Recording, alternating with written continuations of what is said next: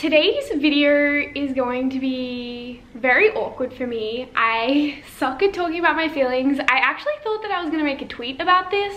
I just kind of felt like that was not the right way to talk about it. I don't know, y'all. I suck at talking about my feelings about normal things, but yeah. So if you guys have been following me for like longer than like a minute, you'll probably know that Kane and I have been in a very long relationship, but Kane and I recently broke up. Actually, it wasn't that recent, it was like a month ago. I felt like I needed to make a video about this because I didn't want it to sound like this big dramatic breakup, because to be honest, I feel like I couldn't make this breakup sound dramatic if I tried. Kane and I are still cool with each other. It was just that we both weren't happy. I don't really know how much I want to share, but Kane and I just weren't happy being together. I feel like we were both leaning on each other too much to be happy, but really you have to be happy inside yourself before you're gonna find happiness. You can't expect someone else to give that to you. So I posted a video a couple of weeks ago of Kane and I, and a lot of the comments on that video were about how people are gonna be so sad if Kane and I ever break up.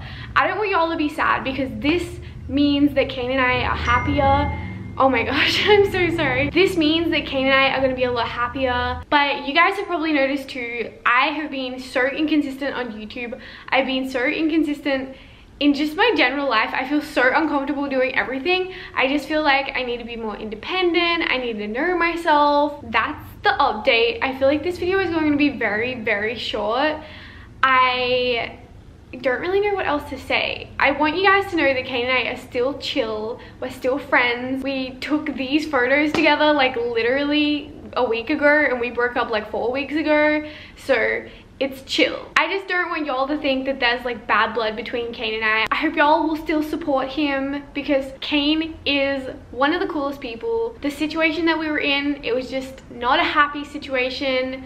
Neither of us felt motivated, neither of us felt happy every single day. So I felt like I couldn't just make a tweet about this or post something about this, because you guys have followed us literally since I started my YouTube channel, and I just felt like if I just made some text post about this, that would be leaving so much room for y'all to have questions or to make assumptions. But it is the least dramatic thing ever. Kane feels a lot better, I feel a lot better. I literally got to the point where I felt uncomfortable like going to the store by myself. Your girl doesn't feel like that anymore, so we are growing. I don't really know what kind of questions y'all would have about this situation.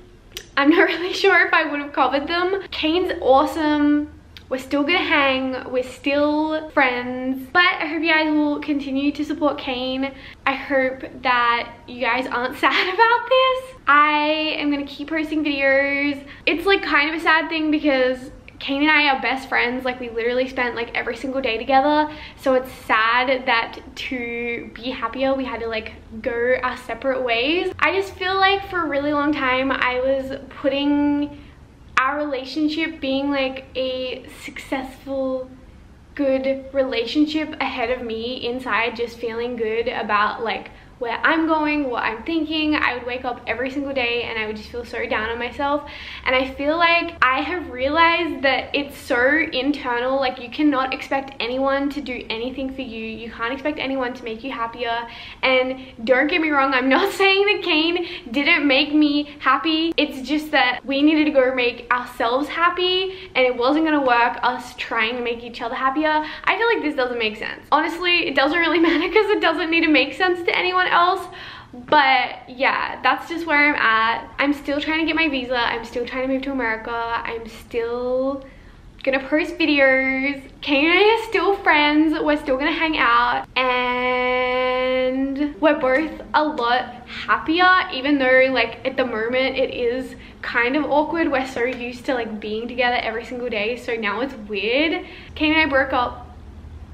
That's what happened, but it's for the best. There is no bad blood. So I think I'm gonna leave it there because I don't even really know what to say. Like, it's just so awkward. I feel like there should be so much that I have to say, but it's just really not that deep. It's just we both wanted to be happier, and we both feel like it's a lot more possible to be that way if we're not together.